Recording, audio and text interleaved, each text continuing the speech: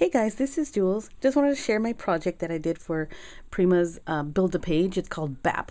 I don't know, the abbreviations, they're never defined for me, so it took me a minute to figure out what the BAP meant. So if you see that on Prima's blog, they do this every month. They do like a BAP and then something called a triple P. I have no clue what that is either. But anywho, I did create this layout for the Build a Page for the month of October, and I have already emailed them with the pictures and stuff. So I'm just sharing with you guys the actual layout that I made with some of the stuff. So I started out with a 6x6 paper pad, and I was thinking, how am I going to do a 12x12 layout with a 6x6 paper pad? So what I had to do was a collage type thing. So I just tore up a lot of different, like 3 different pages from the paper pad and did this collage, and I did some gesso. So I did a little bit of mixed media. I ended up using a few of the older stuff, like some of the burlap type of flowers that are here. You see there's 2 here and 1 up there. And I used some flowers there and this one here. Just like the flowers, like I think it's chiffon or something. So here I used like some thread, a lot of like a jumbled bunch of thread. And 1 up here for the little bird. This is a Maya Road chipboard piece. I don't have any of the Prima's resin pieces, so I didn't use anything from that particular collection, like the resin stuff. I have some charms, and I had some journaling cards, and I have the chipboard die cuts, and some paper and 1 of the floral sprays. So I really like how this came out. It's really pretty. I like it a lot. One of the biggest mistakes that I did though was I wasn't taking as good care of the photo as I should have, and I like drizzled some gesso on there, and there's some Lindy stamping sprays, and so yeah, I stained it a little bit, but it's okay. From far you can't really tell, and in the photos you can't really see too much, so I'm okay with that. So I really like this. So anyways, this is what I created, and just wanted to share that with you guys. And I have the tutorial as I was making it, but of course, because there's so much to it, and I don't like to leave information out, and I want to be able to share with you guys exactly what I used and what I did, but it was going to be way long, so there's a lot of stuff that I didn't share. If you guys have any questions, let me know, and again, detailed pictures over my blog. Thanks to you guys for watching. Here comes the tutorial. Jule signing out of the Jule box. Bye everybody. So this is the tea time paper, the 6x6 paper pad, and I'm just going to pull out 2 of the sheets. I'll pull the other one later on because I didn't realize that I wanted it yet until I realized that I wanted it. So really pretty paper though, you guys. A lot of beautiful soft colors and then some dark chocolatey stuff, and yeah, it's really nice. So I just started to just tear paper up, and I initially put the first piece down with Mod Podge. But I remember that I wanted to see how the Studio Matte Medium worked, and then I put that away and started working with the Matte Medium. And my findings were that that piece right there that I used the Mod Podge on actually curled a lot more than the rest of the paper. So I didn't like that too much. I had to really mess with it and keep messing with it. So I think I will continue to try working with the Studio Matte Medium and see how it works with other projects and let you guys know. It's a little bit thicker. It's not as watery as the Mod Podge is. I like that there's a variety of Mod Podges, but I wanted to try something different. And I had gotten a question a while ago about how the Studio Matte Medium worked. So I'm going to keep using it and then let you guys know a little bit later. So I just did a lot of tearing and stuff and glued them down in different areas. Kind of try to fit them together, kind of puzzly like, but not. There's the 3rd piece, and it's very floral, very cute paper. Yeah, and I have a couple of these paper pads, so it's going to last me quite a little bit. I should probably look into getting some 12x12s if I can, but they're kind of sold out almost everywhere that I looked so far. But anyhow, I am gluing down a couple more pieces there and just putting the heat tool on it to dry it up really quick. And I'm going to add some little bits of color with those paints and some gesso and do a whitewash. And this is the only way that I've seen in other tutorials that it kind of blends and brings to the page. It makes it more cohesive, makes it look like it's like the page just came like that. Like the design is actually a collage page. So I really like that there's little pops of color. So I wanted to just use do a whitewash with it. So I wet my paper towel, and to eliminate brush strokes, I just blotted around. So here's a 3 paints that I grabbed. One is a cinnamon brown, and then a pink, and then a sage green. So I just spread it just little sporadically in different areas. And this is what helps bringing the page to become more of a one design. So I'm just whitewashing some of it off because I didn't want to cover it completely. Of course, I'm with the wet paper towel kind of washing some of the white off, except for one spot I'll show you in a second. So I'm just trying to build some texture with some of the gesso there and then add some more spots of color with my finger. And so yeah, you can see some of that there. Then I added a few more bits of that cute third paper, that little floral piece. Just going to glue that down in some areas and do a quick little whitewash so that it doesn't look so out of place. Still using the Studio Matte Medium here. The gesso. I'm going to do a nice big square in a second, which is going to be kind of the mat or the area where I'm going to put the actual photo. So adding some little bit more. Here it is right there. So I did add quite a bit just in that one spot because I knew it was going to be kind of covered. So adding some little bit of color, a little bit of pink. Now for some Cotton Candy Pink from Lindy's Stamp Gang. Beautiful little color. Love this. And I wanted it to be drizzly, so I that's why I pulled the paper up like that. This here I just wanted to speckle. So I just shook it off of the little straw piece. So and a little bit of it running down. So just put some heat tool, using my heat tool, and just dried it up real quick. This is the actual mat for the photo that I whitewashed and I distressed it really good. Did a little bit of blotting there too. Now I'm going to put some of the Cactus Gold on there because I wanted some shimmer. And I didn't use the Lindy's on everything, but I did use it on certain areas. I like doing this part. This is fun. And it's kind of easier to do it when your paper is a little wet still. So I'm going to add some of the gesso on the edges to give it that shabby look. And this is my first spot of gesso right on the photo. Ugh, I was so mad at myself. So I cut slits in the corners of this paper, and there was a 6x6, but I cut it down to like a 5.5. So, and these pieces here I'm going to use to layer with. So I'm going to use this pink one here too, just distressing them, all the edges, getting them all roughed up and stuff. And I don't ink any of this stuff because it's a shabby chic style layout. So I'm doing a lot of whitewashing and a lot of distressing of the paper itself. Again with, I think I'm using a wipey at this point. Adding some more gesso.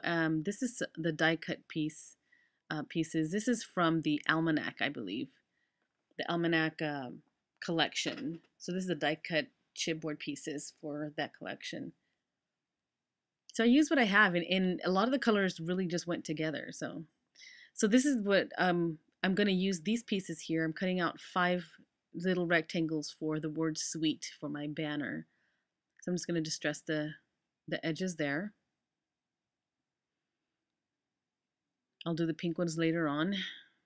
I always do little bits here, and then I put it aside. Then I do another bit of something from the project again, and then I put it aside, and then I do something else. So it's never really just continuous.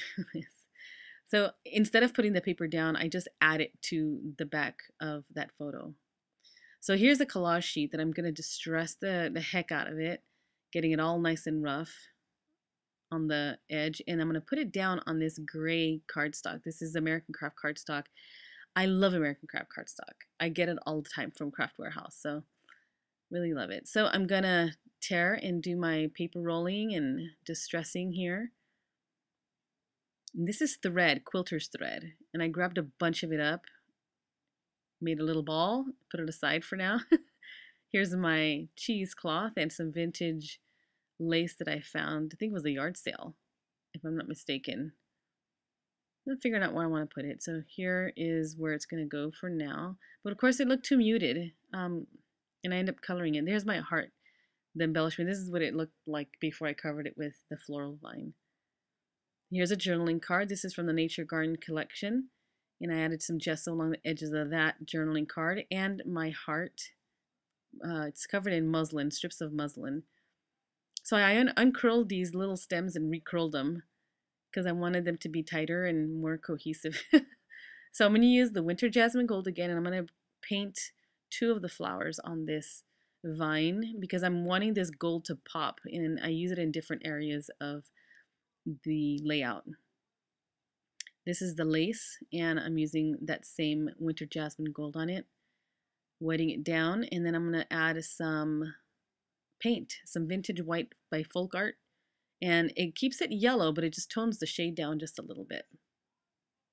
And here is the vine, and I'm just going to wrap it around the heart, and using some of the green wire stems from flowers that I didn't use, and I use it to anchor them down to my heart there. Just curling the bottom, seeing where I want it. The journaling card gets cut in half there. I'm going to put one half on the top, and I'll put the other one on the bottom.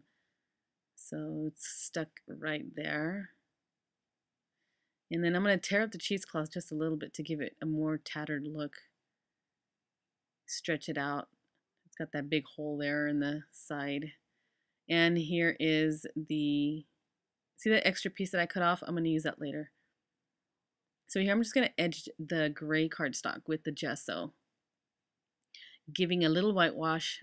It'll be too stark gray if I don't do that, so I just had to have some whitewashing in there.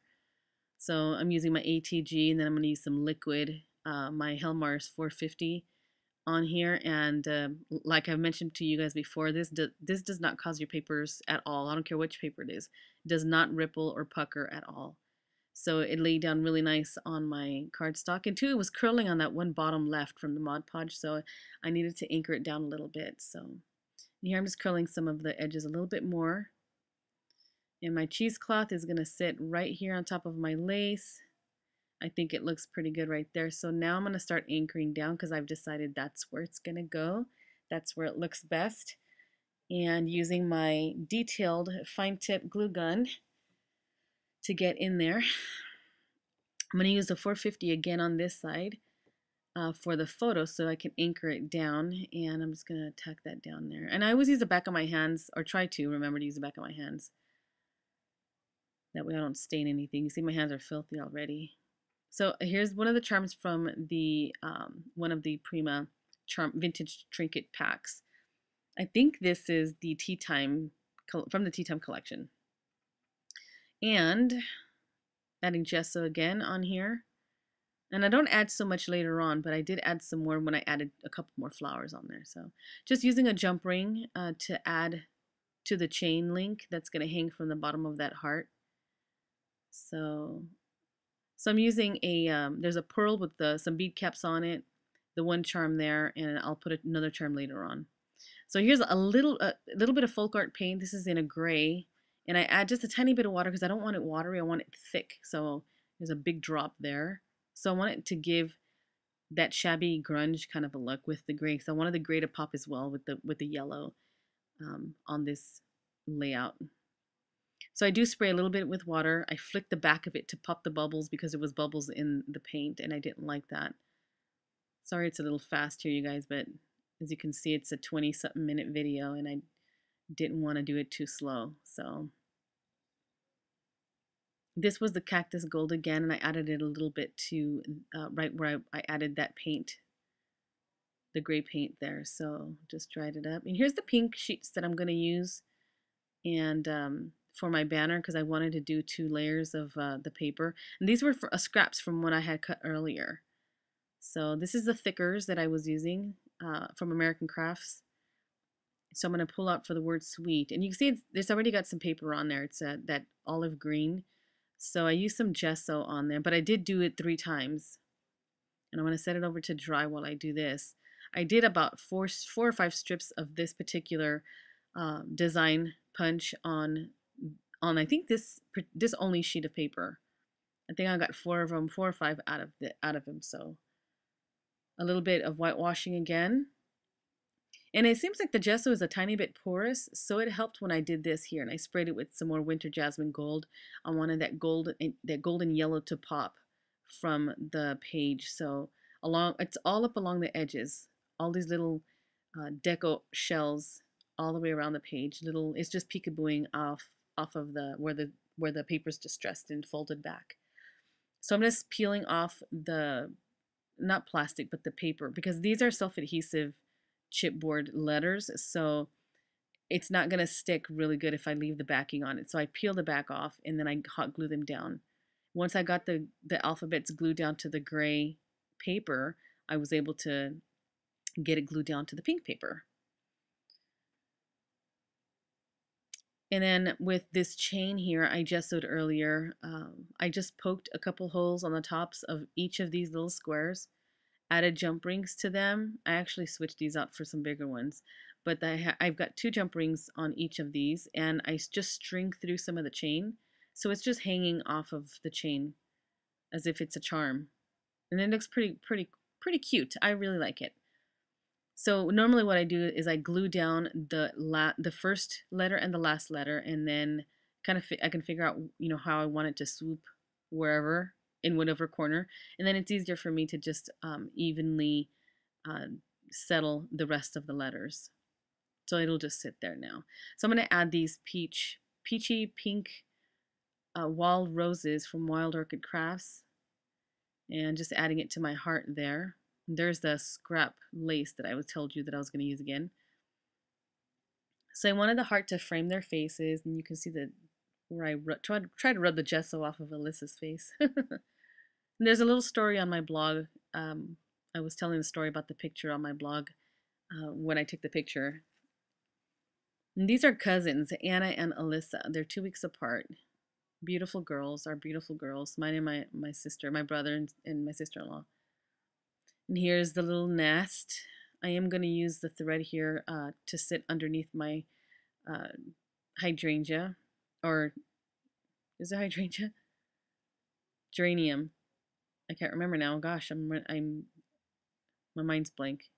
Okay, so a couple of chrysanthemums in the top corner there with one of those peach flowers, and I also added one of the Prima's hydrangeas there with a pearl in the center. And here's some wild roses that are a cream or beige color. And I just used that winter jasmine gold. And I think this is where I did splash a little bit on the photo, but whatever. It's done. So I did about 3 or 4 of these, and I scattered them throughout.